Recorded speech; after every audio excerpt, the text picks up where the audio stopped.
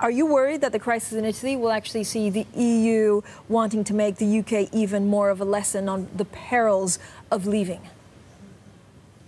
Well, I think there's no doubt that one of the motivations for the EU in these negotiations is, as they have said repeatedly and publicly, the UK can't possibly have a better deal or as good a deal outside the European Union as we have had inside. So it complicates matters, but I think we in the UK need to concentrate on the task in hand because time is running out, and here we are nearly 2 years on from the referendum, and the Cabinet is still arguing about what kind of customs and therefore trade arrangements it wants to have with our biggest, nearest and most important trading partner, and that is, by any stretch of the imagination, not a good place to be in.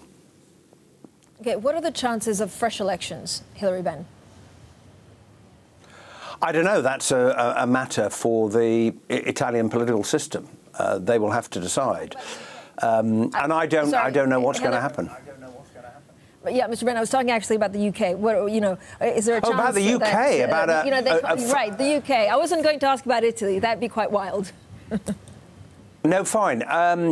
I don't think there's going to be an election in the near future. I mean, the moment of truth will come in the autumn when Parliament is asked to decide to vote on the withdrawal agreement. And at the moment, look, I think one thing has become clear. While the Prime Minister is trying to get her disputatious cabinet ministers to agree on a single policy, what is very evident is that even if either of the two customs options, the maximum facilitation or the customs partnership, were able to be put in a form that it might work, and even if the European Union 27 were prepared to agree to one or other of them, it's quite clear now that neither of them will be ready by the time the transition period ends in December 2020. And that's why in our most recent Select Committee report, we said in those circumstances, the only viable option would be for Britain to continue to remain in a customs union